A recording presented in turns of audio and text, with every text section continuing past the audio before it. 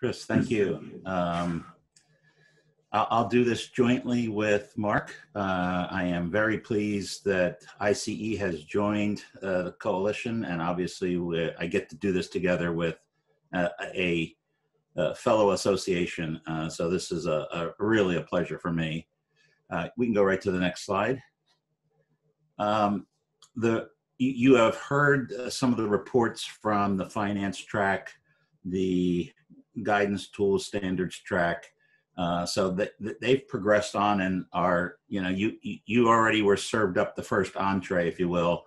And by my own admission, we're going to still be serving you an appetizer in this one. We've had 2 meetings over the last year. And I presented before at one of our meetings the details of how we would begin the research. So I'm not going to do that again. But I want to remind everybody that we really want this to be a heavyweight activity, not a lightweight activity. And by that, I mean, I observe lots of innovation activity that just kind of nibbles around the surface of issues. And we really want to do 2 key things. One, we want to provoke people to consider new ideas and actually look for disruptive effects. Now, if you do that alone, you simply create your next mediocre science fiction story that has nothing behind it. So additionally, we want to think very deeply about the trends that are happening now and how they are projected out over a long period of time, guided by some pretty deep research into that. And again, we don't want to just do that, because in the past, my observation is that kind of research typically ends up with a lot of graybeards like me, and the future is amazingly similar to the present. We really have to do both. We have to provoke ourselves to think differently, but then with sufficient rigor so that we create plausible solutions for the future. And then finally, we want to put those things into practice, which mirrors the theme of the coalition, to create action.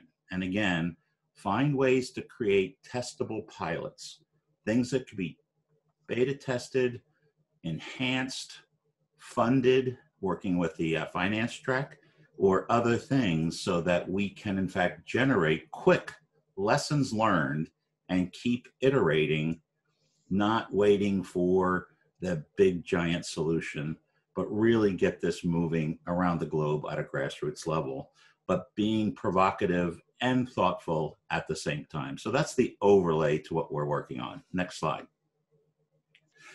In our meetings, we decided we would accomplish this with 2 separate and parallel activities. One is taking that research and generating the kinds of trends that ought to be focused on if we're to accomplish creative solutions, and a search for champions, places that might be doing that. I'm going to probably turn this over and share this with Mark. He has agreed to head up the trend and innovation part of it, and let him just take a minute to describe, why that was attractive for ICE and the description that's here, and then I'll cover the other one. Jerry, and hi everybody. Yeah, I think it's, as Rachel has said right at the top of today's session, it's fantastic that ICE is engaging with ICSI and coming on board. And in coming on board, we absolutely want to be an active and vigorous participant. So very, very pleased to be leading on this innovation trend element of it. And I think what we've been done since Jerry and I talked about as getting involved in this is kind of done a bit of a kind of a sense check, I suppose. I think one of the things, or I hope one of the things that ICE can bring to ICSI is the ICE's kind of sort of global reach in perhaps parts of the world that ASCE is less active in, and certainly in the sort of the kind of the former Commonwealth parts of the world. And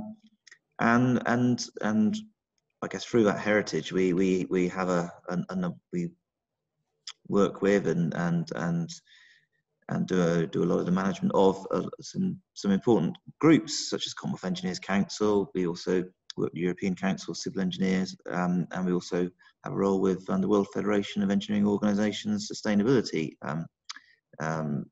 Committee. So we've got the options, and we've had the opportunity to kind of sense check what we're trying to do with some key players in some of those organisations, and with a view to really try and make sure that when we are looking at these kind of innovative trends, that we are looking truly globally, and we are looking for solutions and trends which apply to both the developed and the developing world. It's really, I think, important to all of us. I think that's important to the whole ICSI family. So we've been doing that, and we are in the process right now of getting together a kind of a formal work group to sort of now actually do that, as Jerry says, that real kind of deep dive, reflect on work that has already been done, very much taking ASCE's future trends work as its kind of basis, and really kind of testing how that applies across the world and across different types of communities. And really, the intention is, from today, we will get our first meeting in the diary before Christmas.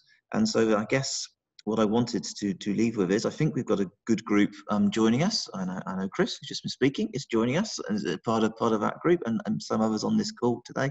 But really, it's an open invitation. Anyone who would like to get involved and help us seek out and determine what are these key innovation and trends which we should be focusing our efforts on. And then once we have identified those, early part of next year, then the real important bit begins around finding some fantastic potential projects which we can use as case studies, and that will be our kind of work through late spring, summer.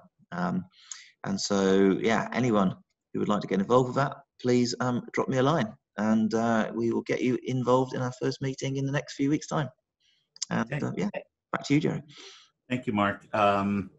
So that's great. I knew we had the right partner for this, Mark, when you staffed this around ICE and your big thinkers, and you came back and you grilled me with the most aggressive and brilliant questions, challenging every step of our process. And I knew we had the right group of thinkers on both sides of the Atlantic working on this. So my thanks. On the search for champions, Edgar Westerhoff from Arcadis has agreed to lead that effort, but we are still working to round out that group. Again, we want to drive this with the idea of finding the innovations we should focus on for sustainability and resilience, but at the same time, we do want to keep informed on those bright spots around the globe where we might see some champions ready to take those projects or having already taken some steps toward that, and the two inform each other. So I want to go to the next slide, and I'll cover the status, and then we'll go to some questions. Again, Mark has covered the trend and innovation ideas.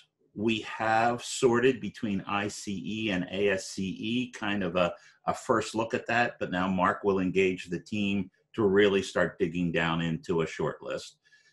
And we have rounded out the team already to make it pretty robust. But as Mark said, while we're staffed, we're always open to more.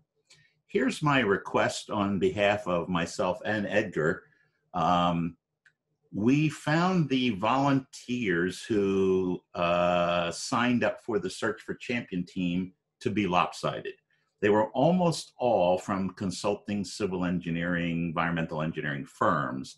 And we really need a balanced team that has government and NGO participants. So this is my formal request for those of you who might be in that category. We don't want to launch that effort without that right balance. We also need some staff support, because some of this research has to be kind of drilled into a little bit, and we're looking at various ways to do that. And lastly, when you're dealing with existing areas of innovation, we have to have some rules of the road defined in order for people to comfortably share what might be considered intellectual property by some. So we have some hurdles to clear on that particular activity. We welcome all input on that and all volunteers, and I will be working with Edgar to get that launched when we solve those problems.